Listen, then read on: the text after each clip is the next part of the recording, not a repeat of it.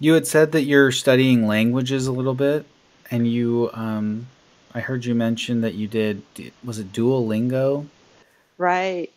So I did the free version of Duolingo for a while, although I think it was early January they had a sale, so I went ahead and um, signed up for that and have been enjoying it. I enjoy doing it a lot more with the paid version just because otherwise you only get 5 mistakes and then you don't get any more tries unless you go to the practice room and it's like, oh man, I feel so bad about each mistake. So this way I can just make a mistake and go, oh well, doesn't matter.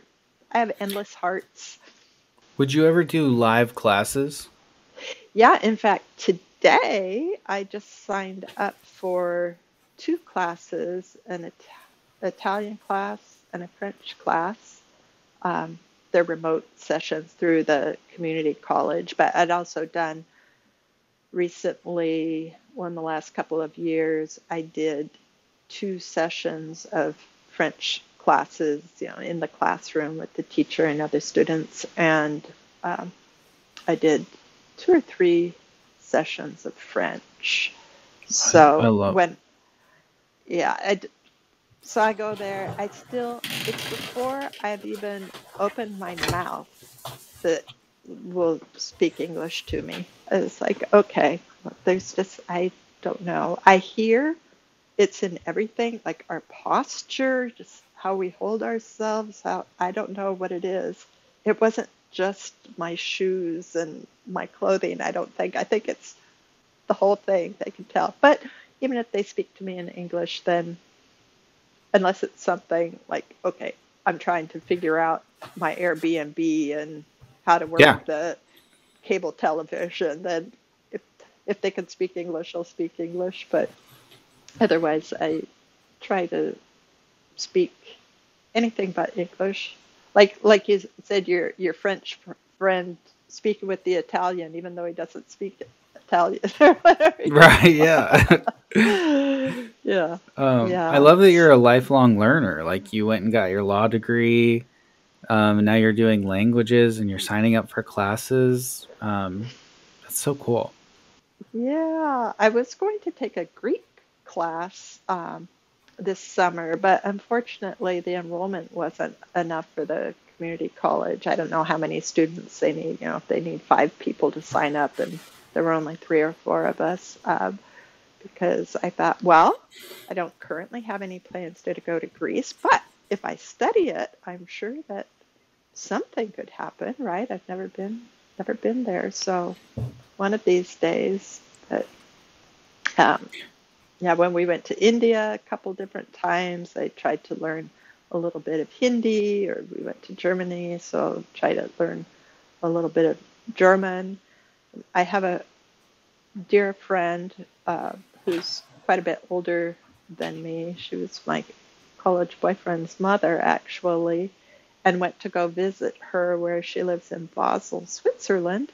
And it's like, oh, everyone here, they speak 5 languages or so. So Yeah. that was when I was about 40, and then went home. It's like, okay, I gotta start taking some languages. So at that time, I took, I think, German and French. And whenever we go someplace beforehand, I'll try to take a class or do Duolingo. I wanted to learn a little bit of Catalan, so what they speak in Barcelona. They speak Spanish there as well, but Catalan would be the first language, or um, the language of, pride that they weren't able to speak under uh, the, the regime. But what's his name? Or, the died in 1975 or so, the Spanish dictator, having a mind blank. So Oh, anyway, I don't know. yeah, yeah. So when they could speak their language again, there's a lot of national pride with Catalan, and it's kind of it has some influences from French, some from Spanish, but it's its own distinct language. So I'd love to learn some of that, but with the pronunciation, my book doesn't have the pronunciation guide, so I'll watch the YouTube here or there. So, and all Are this studying, and I took Spanish in high school and college. I still don't speak anything fluently other than English. So, but maybe if I keep going and doing these month-long trips in Europe, just learn a little bit more and more. would you say you're like moderately able to speak other languages where you can kind of get by? Or Je peux parler un peu français parce que je veux parler la langue de le pays. Vraiment? Oui? Non? no? Une bière? Une bière, s'il vous plaît? Very So good. That's awesome. I could get, get by enough to say bonjour, madame. And that's one of the things, too, in addition to learning the languages, trying to learn some of the local customs. So it's very rude, for example, if you just walk into a store, like a clothing store, and start looking around, shopping like we do here, there. You make your eye contact with the proprietor and you say bonjour, and not just bonjour, but bonjour, madame, bonjour, monsieur. So it was a little bit more relaxed in Brittany, but definitely like in Paris last time I was there, you want to be very formal and make sure you have your s'il vous plaît and bonjour, madame, merci, madame. Really? And I they don't man, just, the other thing I thought was interesting, here, like you might be walking down the sidewalk past a perfect stranger, maybe smile or say hi. France, they just think you're playing crazy. Like, you just keep walking. There's no these little niceties, or if you're at the grocery store or through the checkout, it's not like, oh, hey, how are you today? Oh, how's your day been going? It's like, bonjour, madame. Very more businesslike, much more yeah. formal. Right, right. Our friends kind of, I noticed that well, I guess I shouldn't say he because he was always the same, but our friend from America that moved over there, she has this wild, bubbly personality. And then she still does, but I noticed her being more French, if you will, and the way she conducts herself. But she lived there for like 8 years. Right.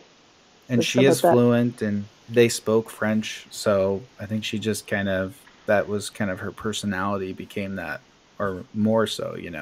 Hmm. Hmm. Interesting. Well, and she must have been drawn to it that she went abroad to study and learn the Yeah. language, decided to fall in love and stay.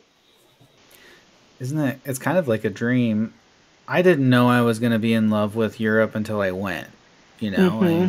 But once you go and see it, it's like wow, like you said that you were in a 400-year-old pub, which is like almost as old as the United States. And Right, so you see things over there that kind of blow your mind when you think about how old it is and the history and the culture and all the people that have walked in and out of that place. right. It's And pretty just like you sweet. said, like Venice, not always been part of Italy. That's kind of, I don't know, all that history, and not just the Italian history, but going back, it's it's hard for me to fathom or even follow. I don't think Italy was unified as Italy until sometime in the 1800s, I want to say. And Okay. so, yeah, but the history goes back so much further. It is it is amazing, and to be someplace like, wow, look at this old beam. We were at one place in England where we stayed during my husband's walk, and you had to bend bend your head down to get through the old door that came up to about my nose, and uh, the old exposed beams. It's just so, like, wow, wow. Yeah, I mean, you look at stuff over there that was built so long ago and you think they could never build that today. Right, It would just be like right. this boring rectangular building today and it looks like hand carved. right? Like it took a generation to probably build this building that Yeah. is still standing in basically like hundreds of years old. It's not perfect condition, but it's not like it would look in today's world, you know? Hmm. Um, I want to get back to Paris because I understand that Notre Dame is reopening quite soon. There was that big fire several years ago and Yeah. burned the roof off, and so they've brought back artisans, and I understand doing things like even making some of the tools, using the same tools that would have been used back in the day. So when I was in Paris before the fire, I never actually went inside Notre Dame, but now that I understand, gee, that won't always be there. Next time, I want to go inside, Did you see walk all by the it? work. We walked by it. Yeah, we walked by it before the fire, and then recently we walked by it after the fire, and had all the scaffolding up and everything. So still attracted a lot of people. Even just being able to stand outside and look at it is all fenced off, but you could still see some of it.